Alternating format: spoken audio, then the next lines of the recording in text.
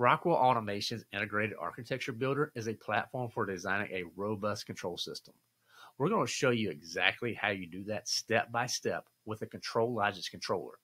So if you're new to IAB, this is a great way to ramp up your experience. I recommend that you pull up IAB on your computer and follow along if you can. Now, if you need support accessing IAB, let us know and we'll work on getting you connected with the right resources to begin designing like a pro. Now, let's get into it.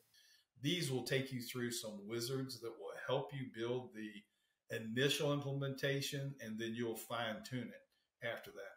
For today's exercise, I'm going to select ControlLogix. It's asking me, did I want to replace, and I'm going to say yes. That's just, in the previous screen, it showed, location and a file name. You could place it in any folder and type a file name for that. The wizard control, and it has selected the ControlLogix chassis. This little screen, it's going to ask you a lot of questions that help you put together the hardware and the networks and things. ControlLogix chassis, how many slots? I'm going to leave this on auto size where it'll configure a chassis big enough for whatever IO I configure. My power requirement, is my PLC going to be powered with 120, 24 volts? Also, all of my IO cards, in most situations, I use the screw terminals where you tighten down the screws, but you can do clamp or IO ready cables, assemblies and stuff.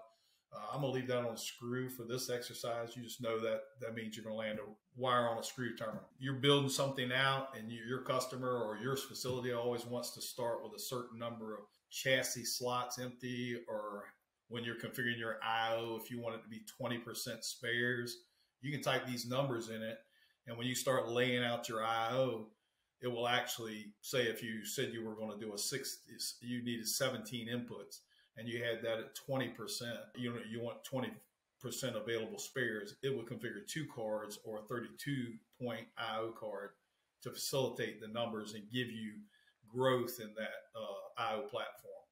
Not necessary, we're not going to use it for this, but just wanted to make mention of that. Come down, you can say create a network, and it'll build out a full network. I'm going to say regardless of IO, because I do want to drop a switch in here for this design, and we're not going to do distributed IO. So if you don't do distributed IO, it wouldn't automatically build out a network. So I'm saying regardless of my IO, I want to put an Ethernet network in place. And you can play around with these models. For this exercise, I'm going to use a freeform model. That'll just drop the switch on a plain screen. But know that you could build out a company-wide versus a plant-wide network inside this topology. I'm setting it up on a star switch. There are device-level rings and linears. We're going to stay with star, and here's where you would select the switch that you want to use. For this exercise, I'm going to take the Stratix 5700 and the 10 CGA. It's got a gigabit port on it.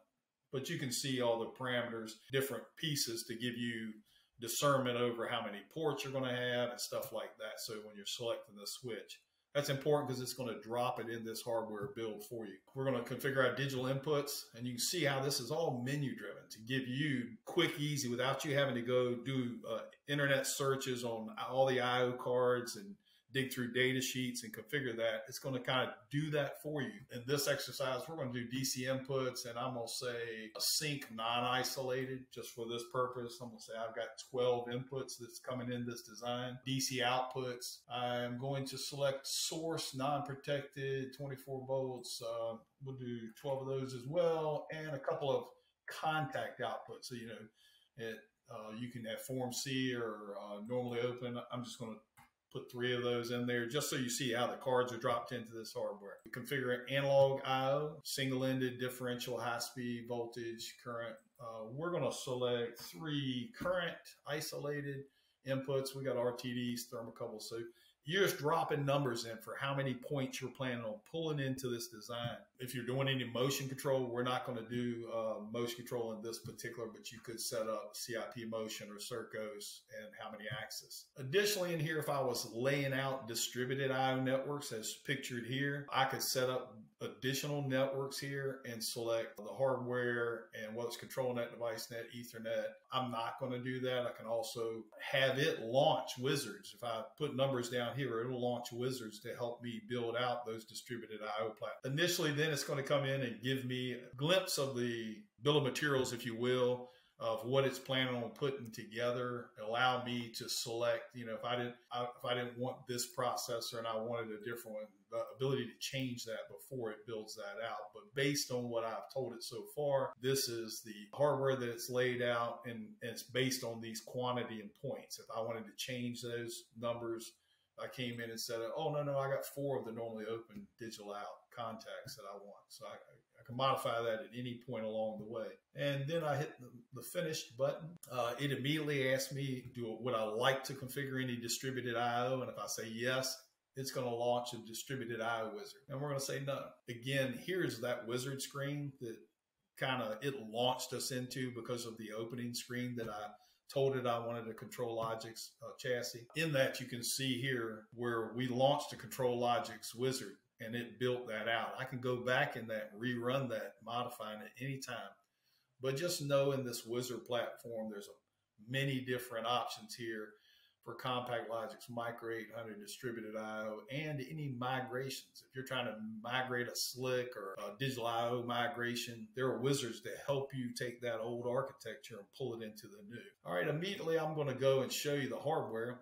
If I click on the hardware tab down here, it pulls up the hardware that's built. As you can see, it's very graphical in nature to show you the pieces and parts that was built out in that configuration. Our power supply, Ethernet card, processor, our digital in, digital out, relay out, and our analog input card.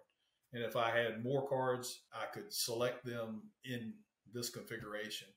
Know that if I decided later I wanted to put covers, say I wanted to cover these holes, Rockwell also sells covers that'll cover this hardware to keep it dust tight, things like that. I always put those in. At the beginning of the wizard, I could have checked the box and it would have dropped those on, but I wanted to show you how to add something in. Realize how easy it is. Any of these cards can move to a different slot. Just drag and drop it and it goes to that slot. So if for some reason I wanted to move those two and have the processor on the left, it's just a matter of moving something out of the way and putting it there. I'm going to leave it there for this exercise just because that's how I build it out. But you can move this stuff around. If I wanted to get an additional card, I'm going to drop these covers on top just to show you how that works. 1756, and it'll pull all 1756 components. That's what this chassis is. The EN2, so it gives me every card possible with some descriptive text. I just happen to know that's a N2, and you can see there, empty slot filler. So I grab that and drag it up. Each one of these things, it shows me my slot chassis, the 0 through 9. If for some reason I wanted to get rid of that, I could reconfigure that chassis and say, I want to take that down to a 7. I don't want all those available slots. I'm not going to move that here, but if I did that, it would chop that chassis and get rid of these pieces. It'll never remove I/O cards that you've configured in your system. It'll tell you a warning so you come and deal with getting rid of that card by saying remove module or whatever, so you can trim it down. So anyway, we've got this pre-configured, and because we ran our wizard, Ethernet connection has already been stipulated, but it can be modified at any time to go in and say, I want to connect that, disconnect the channel, go to the Ethernet or configure a connection. It's already assigned an IP address based on the router. Wow, that was a lot of information for sure. Now, if you need further support with Rockwell Automation Solutions, check out this playlist with tons of practical insight to help you grow your knowledge of these industry-leading solutions. If you find yourself in need of direct guidance, head on over to eecoonline.com to connect with our team of experts today. That's eecoonline.com, and we're ready to serve.